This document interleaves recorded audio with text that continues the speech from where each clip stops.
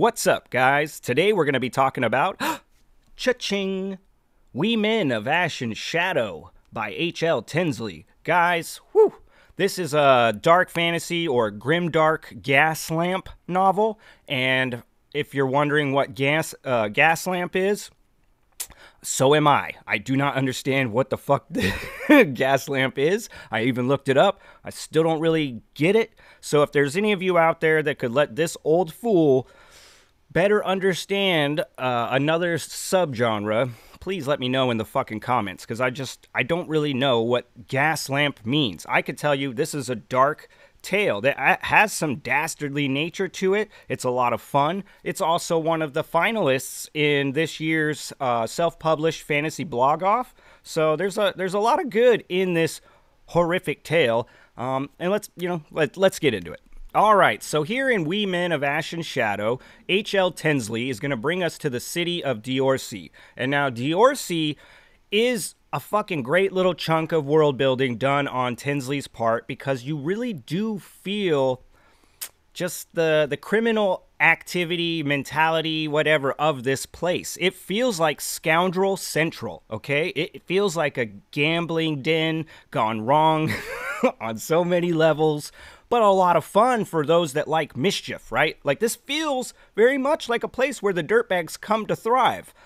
And I love that. Now, along the way, we're going to follow the main character known as John Vanguard. And now, John Vanguard is essentially a soldier who is now turned mercenary and is working for, a seedy employer doing rough and tough work. Now, John Vanguard is not exactly super stoked about his life and the way it's turned out. In fact, he's got a lot of guilt and shame about his past. Now, this is when we're going to kind of start to get fed our next main character, who is Taryn.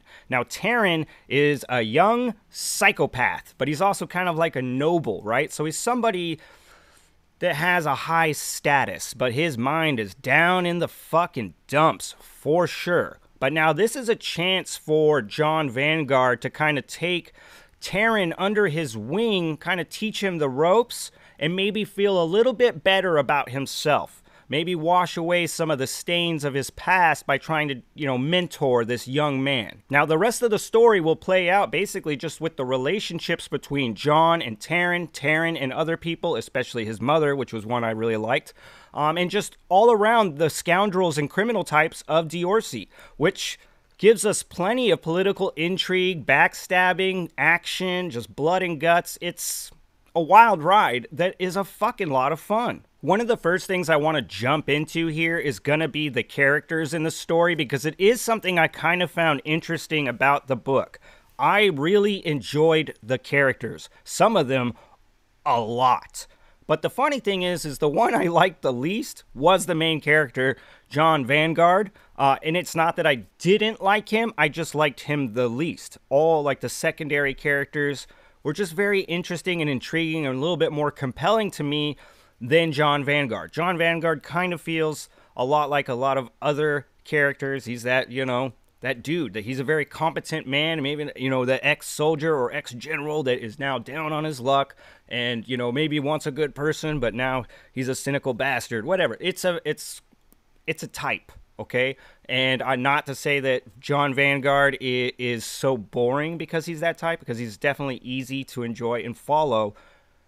H.L. Tinsley just brought so much more flair and life to these other characters. I think that maybe I'm alone, but I think that other people will notice this as well. Like the character of Mondego. Mondego is not necessarily a very big character in this book, though he has a part to play. Every time Mondego's on the fucking page, man, it's like I was sucked in, I was just like, fuck, yeah, I like this character. Taryn. Loved Taryn. Now, he's arguably one of our main characters, but he's not as prevalent as John Vanguard. But Taryn is fucking great. For any of you guys that like a good old psychopath, you're gonna love Taryn. And one of the things that I really enjoyed about Taryn, like I mentioned earlier, was the relationship with his mother. Now, this is something special and really was the thing, probably the high mark of the whole reading experience, was reading about Taryn and his mother. There is something very, dark and toxic and just not healthy between their relationship, but the way it plays out is so fucking believable, and like I could see it. This part became almost cinematic to me because of the way it was just hitting in all the right ways, and I just can't scream enough about that relationship and the character work done between those two, Taran and his mom. Next, I just kind of want to revisit the world building. I know I already kind of gushed a little bit about it, but I want to talk about it a little more and just kind of ram it home, because I do think that D'Orsay is one of the shining elements of the many shining elements in this book. And I think a lot of people are going to agree with me. It just really is carved out to almost perfection. I'm not saying that there wasn't room for improvement, but goddamn, she really brings this thing to life, okay? It feels scummy, dirty, and dangerous, which is a perfect vibe and atmosphere for this style of story, as well as this style of character. So just everything kind of fits. It's all in the right place.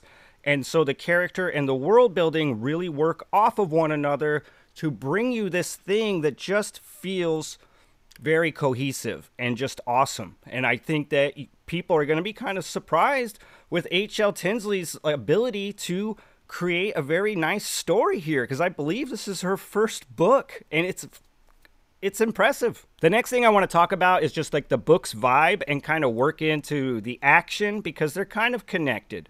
The book gave me Assassin's Creed vibes. And if anyone is out there hating right now on what I just said, I just want to reiterate, Assassin's Creed vibes in the best ways. I like Assassin's Creed, so just in case anyone would just chill. All right, anyway. Yes, Assassin's Creed vibes in the best way. And it shouldn't be that surprising, because this, when you boil it down, is pretty much an assassin's tale. So that's how it plays out, guys, and it's a lot of fucking fun. That means your action is going to be fast-paced and bloody, and it's sometimes very surprising. So as far as my 2 cents for the slow and the struggling, yes, absolutely, We Men of Ash and Shadow could be for you, especially if you guys are looking for that scoundrel type of fantasy.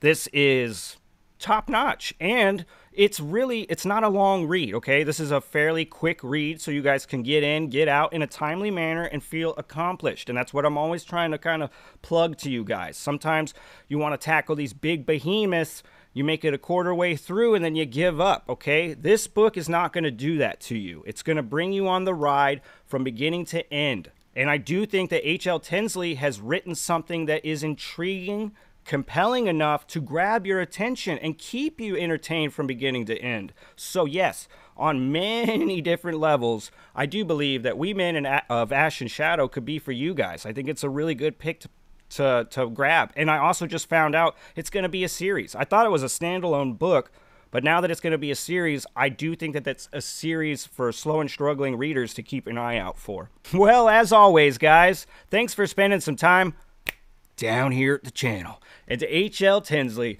a gadoosh! All right, way to go, girl. God damn, this was a lot of fun. And you know what? Good luck in that fucking competition. I know that there's a lot of people swinging for the fences in this year's SPF Spiffo, whatever the fuck. God damn it, caught me at the end slipping up. Anyway, way to go. For the rest of you still watching, I gotcha.